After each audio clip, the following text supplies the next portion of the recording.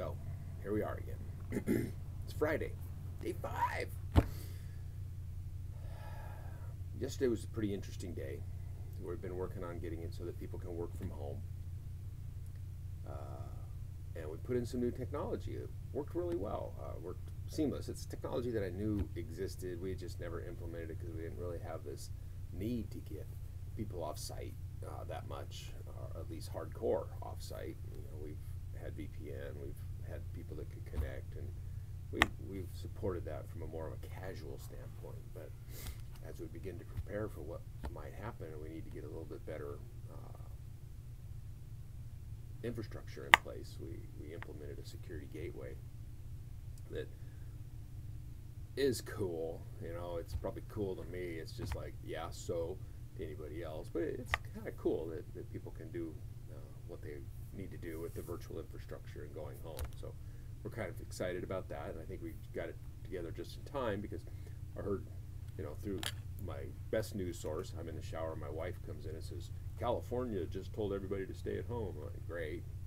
So I heard a real short message on that coming into work today that their Governor of California's ordered everybody shelter in place. What the heck does that mean now? 40 million people aren't going to be doing the stuff they usually do.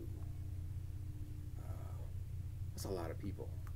That's a lot of idle activity, or not activity. Idle people looking to do things? I don't know. That's weird. So it's a lot, a little frightening, you know, and as California goes, so likes the Seattle area to go. So what's that going to mean for us? And yesterday I know somebody, I'd put out back up a little bit, I'd put a thing out on Facebook, said, hey, you know, I know maybe between my wife and I, like 300 people that if we saw them in the store, we would stop and say hi and maybe have a little chit chat. And so I asked the people on Facebook, does anybody know somebody with coronavirus that's been diagnosed, confirmed? Absolutely know it. Not a friend of a friend told me they knew somebody or anything like that. Just 1 degree of separation from somebody with it. Oh, there was 13, 14 people that responded that, you know, like, my husband has a coworker. Okay, that's 2 degrees. Or a friend's husband, that's 2 degrees. So, you know, 15 people, 300 people each.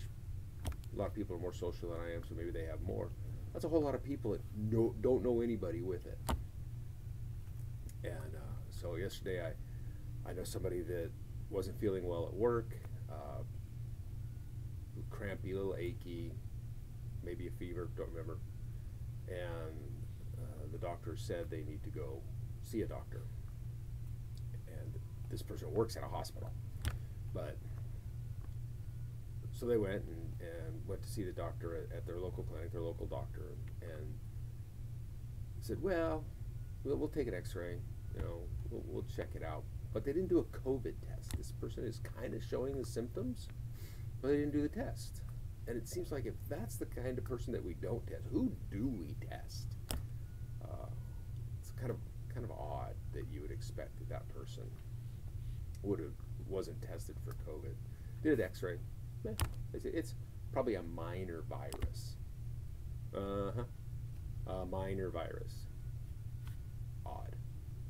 So, anyhow, I've rambled on past my 4 minutes.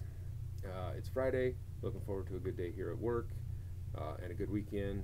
It's been kind of a crazy week, and I don't think today's going to be any less crazy than they have in the past. Got to get more people working from home and set up and using this new infrastructure we put in, so we're kind of excited.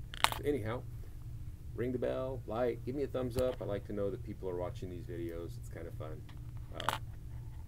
Anyhow, Monday maybe. Don't think there'll be anything this weekend unless something really big happens in the news. Bye.